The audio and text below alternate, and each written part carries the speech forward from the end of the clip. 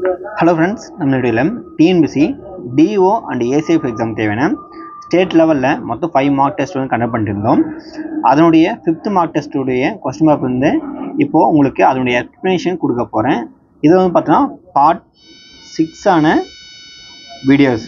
இதுக்கு முன்னாடி பார்ட் 5 வரை வீடியோ போட்டுருப்பேன். அதை போய் பாருங்க. பார்க்காதவங்க அதுக்கான லிங்க் வந்து டிஸ்கிரிப்ஷன் கொடுத்துருக்கேன்.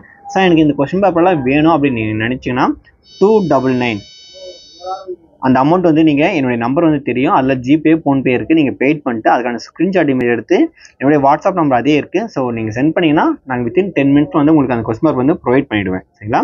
இப்போ பார்த்தீங்கன்னா 81லேருந்து 100 வரை இருக்கிற கொஸ்டின்ஸில் நம்ம இந்த வீடியோவில் அதான எக்ஸ்ப்ளனேஷன் ஃபுல்லாக பார்த்துடலாம். சரிங்களா?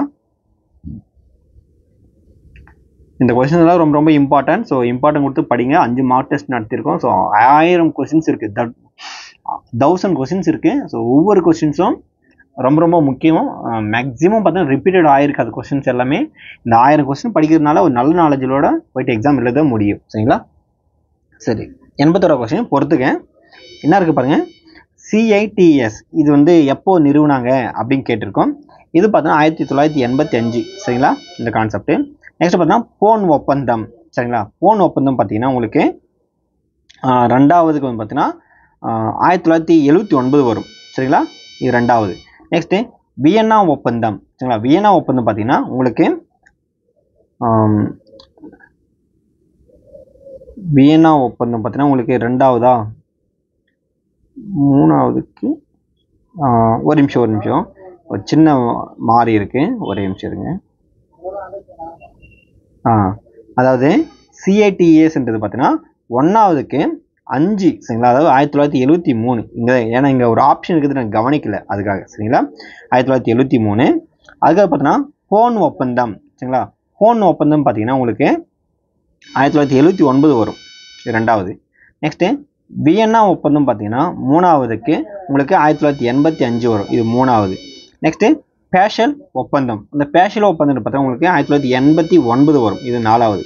நெக்ஸ்ட்டு அஞ்சாவது பார்த்தீங்கன்னா UNCCD அப்படின்னு பார்த்தீங்கன்னா உங்களுக்கு வந்து 1994 வரும். சரிங்களா? 1994 இது வந்து அஞ்சாவது. அப்போது அதுக்கு சூட்டபுளான ஆப்ஷன் பார்த்தீங்கன்னா 1க்கு வந்து 5 வரணும். ஸோ அப்போ எடுத்தோடனே இதுதான் இருக்குது. அப்போது 5 தான் கரெக்டு, அதாவது ஏ தான் கரெக்டு. 1க்கு 5, 2க்கு 3, 3க்கு 4, 4க்கு 1, 5க்கு 2 தான் கரெக்டு. சரிங்களா?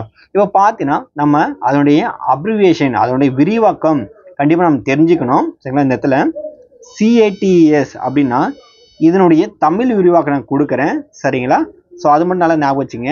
ஏன்னா இங்கிலீஷில் நம்ம அந்த அளவுக்கு நாங்கள் கொடுக்கல. ஸோ நம்ம கான்செப்ட் வந்து ரெடி பண்ண முடியல. அதாவது காட்டு விலங்குகள் மற்றும் தாவரங்களுடைய ஆபத்தான உயிரினங்களின் சர்வதேச வர்த்தகம் பற்றிய மாநாடு தான் சொல்லுவாங்க. சரிங்களா? அது காட்டு விலங்குடைய பாதுகாப்பு கொடுத்துக்கிறதுக்காக ஒரு வர்த்தக மாநாடு வந்து நடத்தினாங்க, அதுதான் அது. சரிங்களா? ஸோ உங்களுக்கு வேணும்னா இது வந்து பெரிய ஒரு அப்ரிவியேஷன். சரிங்களா? ஸோ வேணும்னா நீங்கள் எழுதிக்கலாம். சரிங்களா? கொஞ்சம் இம்பார்ட்டண்டான ஒரு கான்செப்ட் தான் இது. சரிங்களா? அது எழுதிக்கிங்க. நான் திருப்பி என்ன சொல்கிறேன், காட்டு விலங்குகள் மற்றும் தாவரங்களின் ஆபத்தான உயிரினங்களில் சர்வதேச வர்த்தகம் பற்றிய மாநாடு சொல்லுவாங்க. சரிங்களா? அதுதான் அது. சரி, இதில் வேணால் நீங்கள் அது இங்கிலீஷில் இங்கே எழுதிடுறேன், நீங்கள் எழுதிக்கங்க. தி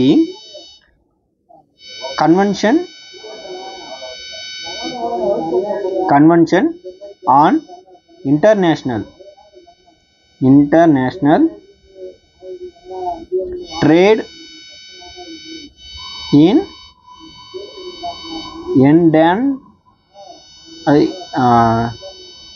என்டேஞ்சர்டு அப்படின்னு சொல்லுவாங்க. சரிங்களா? இடி ஆஃப் வைல்ட் ஃபவுனா, இது fauna and Flora, FLORA, Flora, FLORA, Flora. So அதுதான் அதனுடைய அப்ரிவியேஷன்ஸ். ஏன்னா இது கொஞ்சம் பெருசாக இருக்கும், அதனால தான் கொடுக்க வேணாம்னு நினச்சேன் நான். சரி, நீங்கள் எழுதிக்கிங்க. சரிங்களா? அதுக்கடுத்து பார்த்தீங்கன்னா இன்னொன்று UNCCD அப்படின்னா அதனுடைய அப்ரிவியேஷன் நீங்கள் எழுதிக்கலாம்.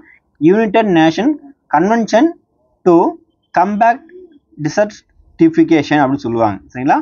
ஸோ அது நீங்கள் எழுதிக்கலாம். United Nations convention to combat desertification. சரிங்களா, அது ஒரு இம்பார்ட்டன்ட். ஸோ எழுதிக்கிங்க. அதுக்கு பாருங்க 82வது கொஸ்டின் பார்த்துடலாம். ஜிங்க் பிளான்ட் தாதுவை பிரித்தெடுக்க பயன்படும் முறையை வந்து கண்டுபிடிக்கணும். இந்த ஜிங்க் பிளான்ட் பார்த்தீங்கன்னா நுரை மிதப்பு முறையில் வந்து பிரித்தெடுப்பாங்க. இது கெமிஸ்ட்ரி கொஸ்டின்ஸ் இது. சரிங்களா, ஒரு முக்கியமான கொஸ்டின்ஸ் கெமிஸ்ட்ரி. சரி, ஓகே. அதுக்கடுத்து பாருங்க 83வது கொஸ்டின் இருக்கு. பொறுத்துக வெடிகுண்டு தத்துவம், அதோடைய பொறுத்துக்கிறது பார்த்தீங்கன்னா பகவதி சரண் ஓரா அவங்க தான் வருவாங்க. ஸோ இது வந்து 1ஆவதுக்கு. 4th இருக்கு. நெக்ஸ்ட் பாம்பே ஹெரால்டு, அது பார்த்தீங்கன்னா உங்களுக்கு 2ஆவதுக்கு ஜேம்ஸ் மெகல்லன், இது வந்து 2ஆவது. நெக்ஸ்ட் சமூக தூய்மை இயக்கம். சரிங்களா, சமூக தூய்மை இயக்கம் பார்த்தீங்கன்னா உங்களுக்கு வெங்கடரத்தினம் நாயுடு, இது வந்து 3ஆவது வருவாங்க. நெக்ஸ்ட் சென்னை இந்து சங்கம், இது பார்த்தீங்கன்னா அன்னி பெசன்ட். அப்போ பார்த்தீங்கன்னா உங்களுக்கு அந்த ஆர்டர் வந்து பார்த்தீங்கன்னா 4 1 3 2ன்னு வரணும். சரிங்களா, 4 1 3 2 வரும். ஸோ அதுக்கான ஆன்சர் வந்து ஆப்ஷன் சி தான் கரெக்ட். 83க்கு சி. அதுக்கடுத்து பாருங்க 84வது என்ன இருக்குன்னா, எந்த இந்திய வம்சாவளியினர் விதவை மறுமணத்திற்கு பாட்டாம் என்ற வரியை விதித்தனர் கேட்டுக்கிறாங்க. இது பார்த்தோன்னா யாருன்னா பேஷ்வாக்கள் சொல்லக்கூடிய, பேஷ்வாக்கள் சொல்லுவாங்க சில பேர் பீஷ்வாக்கள் சொல்லுவாங்க. ஸோ பேஷ்வாக்கள் சரிதான். ஸோ பீஷ்வாக்களும் 2 1 தான். சரிங்களா, அப்போ இதுக்கான ஆன்சர் ஆப்ஷன் பி தான் கரெக்டு. பீஷ்வாக்கள் இல்லைன்னா பேஷ்வாக்கள். சரிங்களா. 85வது கொஸ்டின் மேக்ஸ் கொஸ்டின் ஆல்ரெடி நம்ம சால்வ் பண்ணி கொடுத்துட்டு இருப்போம். ஓகே. 86வது கொஸ்டின் பாருங்க என்ன இருக்கு. கீழ்கண்டவற்றில் சரியானது எதுன்னு கேட்டிருக்கோம். சரிங்களா, ஒரு முக்கியமான கொஸ்டின்ஸ் என்ன இருக்கு பாருங்க.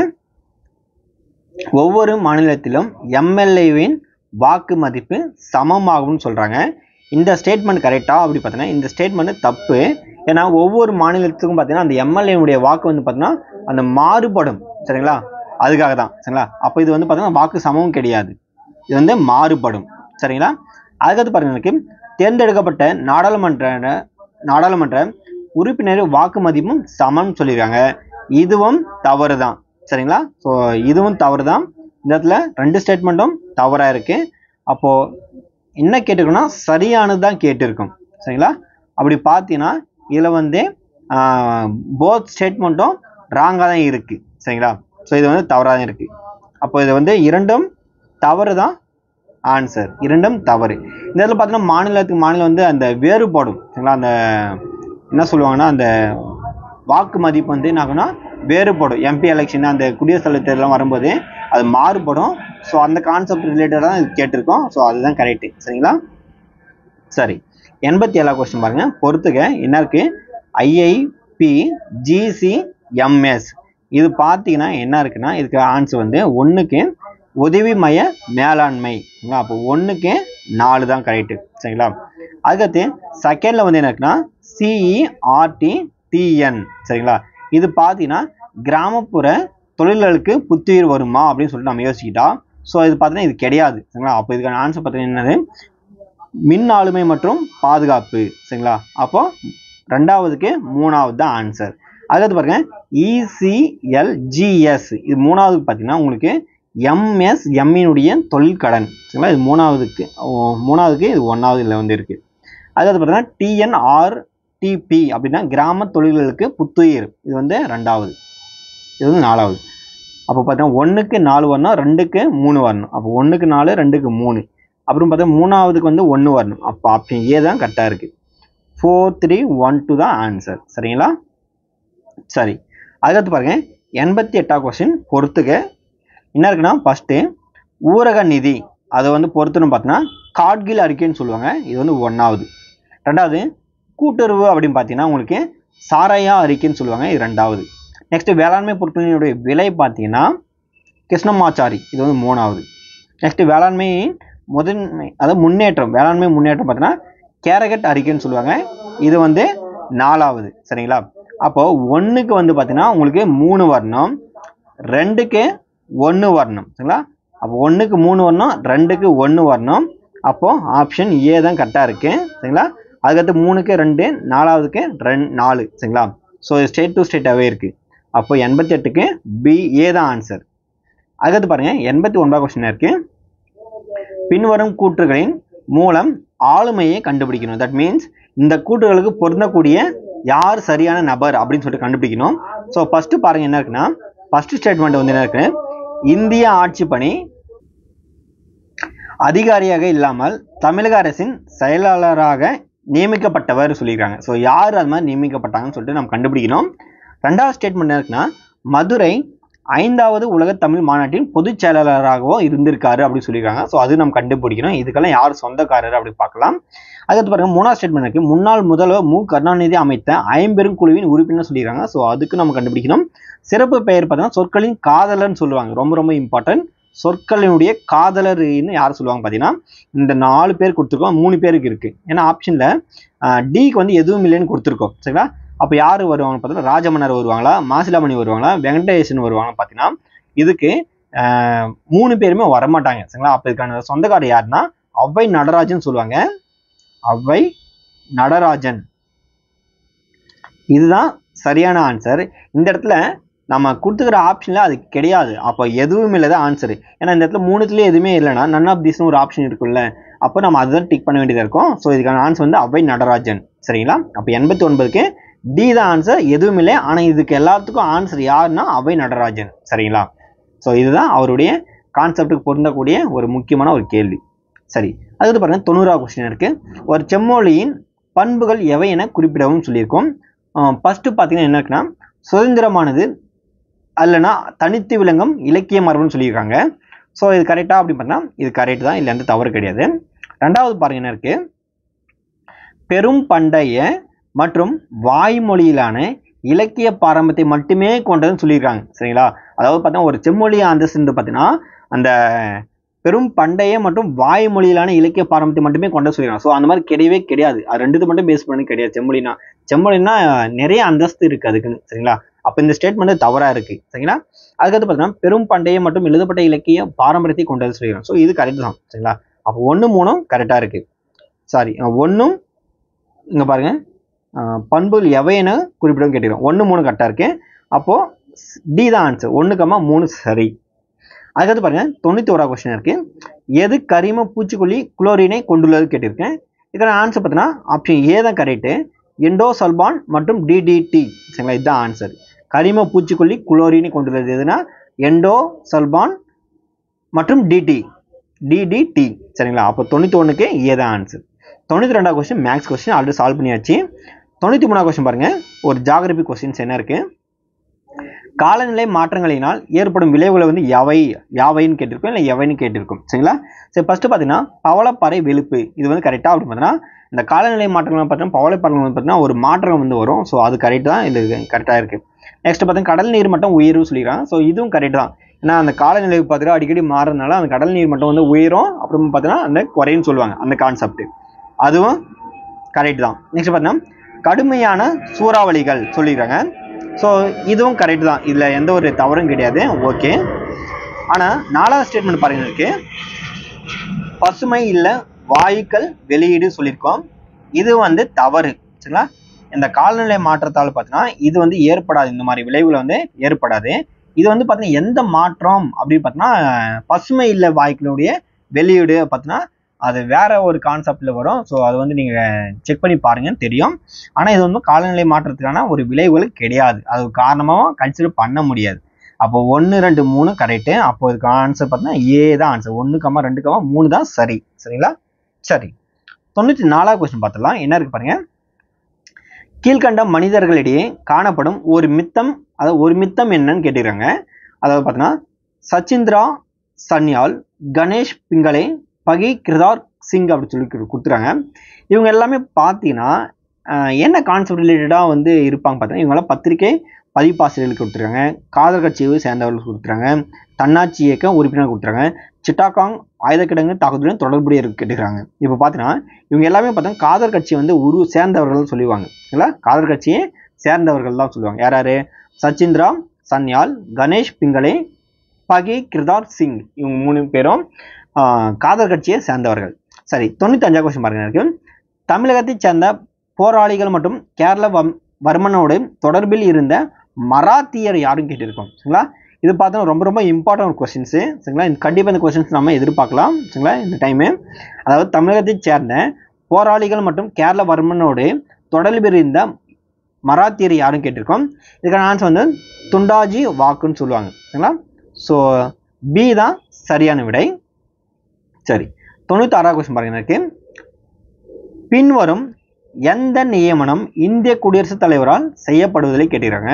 இதுக்கான ஆன்சர் பார்த்தீங்கன்னா மக்களவையுடைய சபாநாயகர் மட்டும்தான் இந்திய குடியரசுத் தலைவரால் வந்து செய்யப்படுவதில்லை. அவர் நியமனம் வந்து பார்த்தீங்கன்னா அந்த சட்டசபையில் இருக்கிறவங்க மட்டும் தான், அந்த நாடாளுமன்றத்தில் அவையில் இருக்கிறவங்க தான் அவங்க என்ன பண்ணுவாங்க, அந்த சபாநாயகர் வந்து தேர்ந்தெடுப்பாங்க. இதுக்கு வந்து பார்த்தீங்கன்னா குடியரசுத் தலைவரும் அவருக்கு சம்மந்தமே கிடையாது.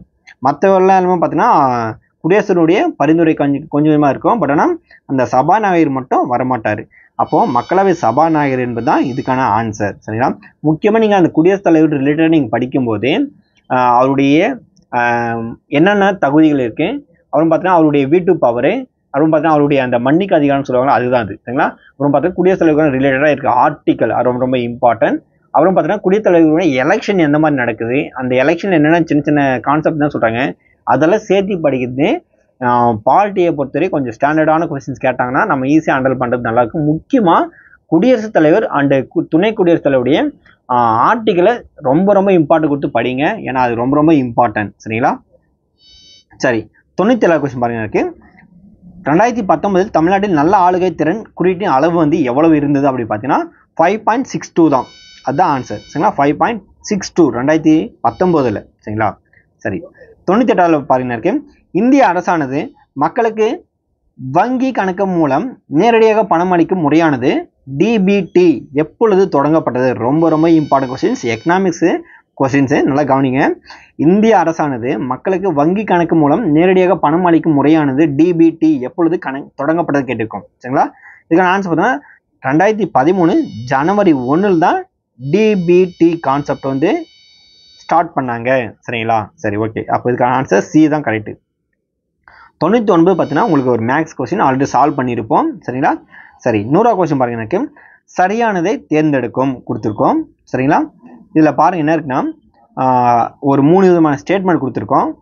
குஜர்கள், பகர்வாள்கள், காடிகள் மற்றும் போட்டியாளர்கள் மேய்ச்சல் இடம்பெயர் பழங்குடியினர்களுக்கு எடுத்துக்காட்டாகும் அப்படின்னு கொடுத்துருக்கேன். இது வந்து பார்த்தீங்கன்னா பழங்குடியினர்களுக்கு ஒரு எடுத்துக்காட்டுன்னா அவங்களாம் அந்த மேய்ச்சல் இடம்பெயர் அந்த பழங்குடியினர்களுக்கு எடுத்துக்காட்டு சொல்கிறாங்க. இதெல்லாம் கரெக்ட் தான். சரிங்களா? அந்த ஸ்டேட்மெண்ட் எல்லாமே கரெக்டாக இருக்க, தப்பு கிடையாது எதுவுமே. நெக்ஸ்ட் பார்த்தீங்கன்னா செகண்ட் ஸ்டேட்மெண்ட் பாருங்க இருக்கு. மோன்பா மிஷ்மி சிங்போஸ் நாகாலாந்து மாநிலத்தில் வசிக்கும் பழங்குடியினர் சொல்லியிருக்காங்க. சரிங்களா? இவர் பார்த்தீங்கன்னா நாகாலாந்து மாநிலம் கிடையாது. இவங்க பார்த்தீங்கன்னா ஏபி, தட் மீன்ஸ் அருணாச்சல பிரதேசில் வந்து இருக்கிற பழங்குடியினர். அருணாச்சல பிரதேசம் அங்கே சேர்ந்த பழங்குடியினர் தான் இவங்கெல்லாம். தமிழகத்தில் பாம்பு பிடிக்கும் பழங்குடியினர் குறும்பர்கள் சொல்கிறாங்க. ஸோ குறும்பர்கள் கிடையாது, இருளர்கள் சொல்லுவாங்க. இருளர்கள் ரொம்ப ரொம்ப இம்பார்ட்டன்ட் கான்செப்ட். ஸோ கவனிங்க, தமிழகத்தில் பாம்பு பிடிக்கும் பழங்குடியினர் வந்து குறும்பர்கள் கிடையாது, இருளர்கள். ஏன்னா பாம்பு வந்து நைட்டில் போகும், அந்த மாதிரி கான்செப்ட் வச்சுங்க. சரிங்களா? நைட்டில் பாம்பு வரும், அந்த கான்செப்ட் வச்சுங்க. ஸோ ரொம்ப ரொம்ப இம்பார்ட்டன்ட். அப்போ 100க்கு இது தவறாக இருக்குது. சரிங்களா? அப்போது 1 மட்டும் தான் கரெக்டாக இருக்குது. அப்போது 1 மட்டும் சரி, மற்றதெல்லாம் ராங்காக தான் இருக்குது. ஏன்னா மாறி மாறி தான் இருக்குது, ஸ்டேட்மெண்ட்டு கரெக்டாக அமையலை. சரிங்களா? இப்போ பார்த்தீங்கன்னா நம்ம இந்த வீடியோவில் கிட்டத்தட்ட 81லேருந்து 100 வரை கொஸ்டின்ஸ் வந்து நம்ம சால்வ் பண்ணியிருப்போம். இதுவரை பார்த்தீங்கன்னா உங்களுக்கு என்னென்ன வீடியோஸ் பப்ளிஷ் பண்ணியிருக்குன்னா DEO எக்ஸாமுக்காக நிறைய வீடியோஸ் வந்து பப்ளிஷ் பண்ணியிருக்கோம் உங்களுக்கு. சரிங்களா? எல்லாமே பார்த்தீங்கன்னா என்னுடைய பிரசாத் மேத்தமெட்டிக்ஸ், சரிங்களா, இந்த சேனலில் வந்து எல்லா வீடியோஸ் பப்ளிஷ் பண்ணியிருக்கேன். அது மட்டும் இல்லாமல் இந்த சேனலும் பிரசாத் TNPSC, சரிங்களா, இந்த சேனல்லையும் நீங்கள் போயிட்டு ப்ளேலிஸ்ட்டில் போய் பார்த்தீங்கன்னா இந்த 2 சேனலில் நிறைய வீடியோஸ் பப்ளிஷ் பண்ணியிருக்கேன், போய் பாருங்கள். முக்கியமாக சேனலை இன்னும் யாருன்னா சப்ஸ்கிரைப் பண்ணாமல் பார்த்துட்டீங்கன்னா சேனலை சப்ஸ்கிரைப் பண்ணி வச்சுங்க. அதுக்கப்புறம் பார்த்தீங்கன்னா இந்த PDF எல்லாம் வாங்கி படிங்க, ரொம்ப ரொம்ப இம்பார்ட்டன்ட் எல்லாமே கொஸ்டின்ஸ் எல்லாம். அதுக்கப்புறம் பார்த்தீங்கன்னா நம்ம இதுவரை பார்த்தீங்கன்னா பார்ட் 1ல் மேக்ஸ் வீடியோஸு மொத்தம் 25 கொஸ்டின் சால்வ் பண்ணி கொடுத்துருப்போம். பார்ட் 2ல் 1லேருந்தே 20 கொஸ்டின் சால்வ் பண்ணி கொடுத்துருப்போம். பார்ட் 3ல் 21லேருந்தே 40 கொஸ்டின் சால்வ் பண்ணி கொடுத்துருப்போம். பார்ட் 4ல் பார்த்தீங்கன்னா உங்களுக்கு 41லேருந்தே 60 கொஸ்டின் சால்வ் பண்ணி கொடுத்துருப்போம். பார்ட் 5ல் உங்களுக்கு வந்து பார்த்தீங்கன்னா 61லேருந்தே 80 வரை சால்வ் பண்ணி கொடுத்துருப்போம். பார்ட் 6ல் உங்களுக்கு 81லேருந்தே 100 கொஸ்டின் வந்து சால்வ் பண்ணி கொடுத்துருக்கேன். மொத்தம் உங்களுக்கு 11 பார்ட்ஸாக உங்களுக்கு வந்து வீடியோ கொடுக்க போகிறேன். சரிங்களா? அதனால வந்து ஒவ்வொரு பார்ட்டும் ரொம்ப ரொம்ப இம்பார்ட்டன்ட். ஏன்னா ஒரு கண்டினியூட்டியாக வீடியோ எடுக்க முடியல, அதுக்காக எல்லாருமே தெரியும் எனக்கு கொஞ்சம் ஹெல்த்து கொஞ்சம் ப்ராப்ளமாக இருக்கிறதுனால. ஸோ தொடர்ந்து ஒரு 1.5 hours வந்து டீச் பண்ணணுன்றது கொஞ்சம் கொஸ்டின் மார்க்காக இருக்குது. அதனால தான் 20 கொஸ்டின்ஸாக உங்களுக்கு ஸ்பிளிட் பண்ணி உங்களுக்கு அந்த எக்ஸ்ப்ளனேஷன் கொடுத்துட்டு இருக்கேன், சரிங்களா? ஸோ முடிஞ்ச அளவுக்கு இந்த வீடியோ வந்து உங்களுடைய ஃப்ரெண்ட்ஸுக்கும் ஷேர் பண்ணுங்கள். ரொம்ப ரொம்ப ஒரு இம்பார்ட்டன்ட் ஒரு வீடியோஸ், சரிங்களா? மீண்டும் அடுத்த வீடியோ சந்திப்போம். நன்றி.